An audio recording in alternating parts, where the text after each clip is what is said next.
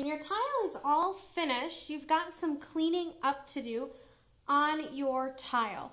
So the first thing about cleaning up your tile is it needs to happen when your tile is leather hard. So when you touch your clay, it shouldn't really bend under the light touching. If I do this with my shelf here, it's not bending at all. That's how I know it's leather hard, and it feels very, very cold. So the first thing that you're going to do is you're going to be getting all the gunk out, and I call them dingleberries. That's what my first ceramics teacher called them. And it's just all these little pieces of clay that don't belong on your tile. And what'll happen if you don't get them off or you don't smooth them out is that they'll get stuck in your tile and they'll become really sharp once you're working on it. So I'm just going to take any of my tools, needle tool, if you've got that paper clip, that works well. Your loop tool works as well, big or little. And you're just going through and you're getting out all the dingleberries, and you can also smooth them. So if you're feeling like it's in a spot where you can't get them all the way out, you can just smooth them right off.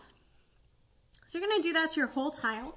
The next part is going to be called breaking the corners. You're not physically breaking your tile.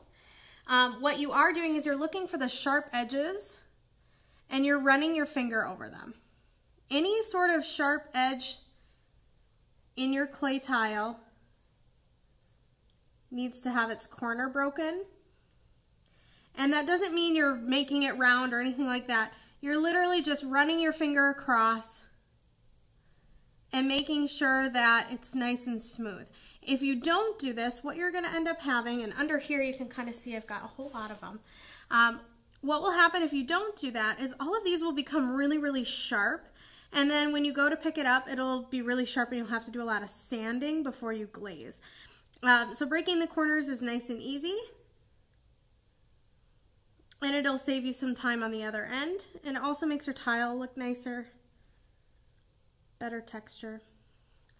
You're gonna want to break the corners all the way around too, so check this edge here.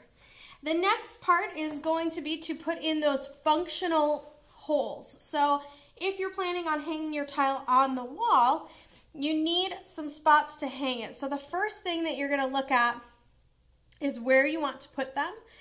If it's a bigger tile, mine is a little bit bigger, it's probably gonna need either one big hole or two small holes.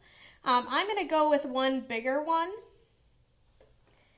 and I'm going to check, measure, make sure it's in the middle, and then you can really stick anything with the end, the size that you want into your clay,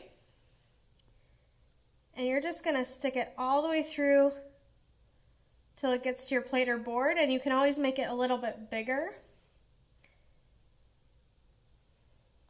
Okay.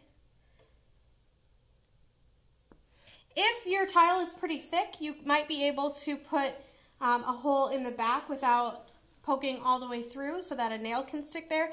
But I find that these make it much easier to hang and they're very sturdy. All right, the next thing you're gonna do is you're just gonna check over your details, make sure your dingleberries are gone. If you've got any details you wanna put back in, I recommend using either the end of a pencil, or you can also use, we have these modeling tools in class. They have slight points to them, but what they do is they smooth out every crevice that they go into.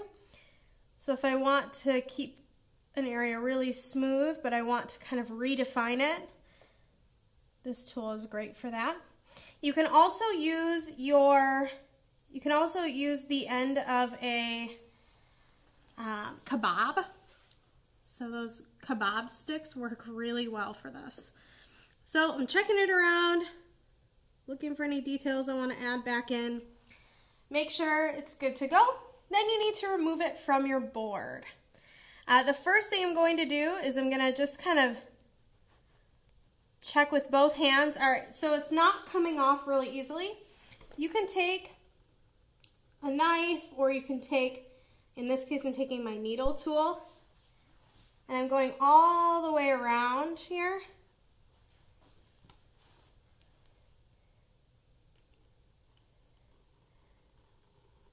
And I'm kind of, sometimes clay just gets wedged in between. So I'm just kind of breaking that corner, and then I'm going to test it again.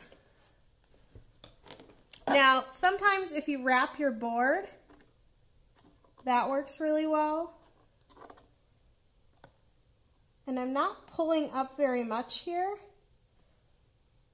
I'm just kind of trying to break the seal all the way around.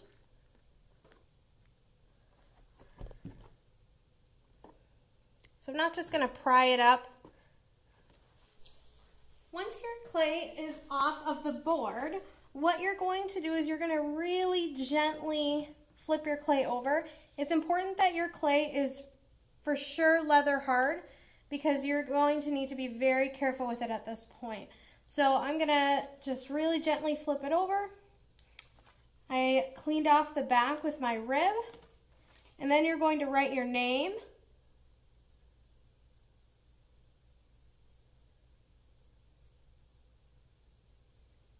Get all the gunk out of it. First and last. Get the gunk out. And then your class period. So you can put 1 on there. Check your hole, make sure it's nice and clear.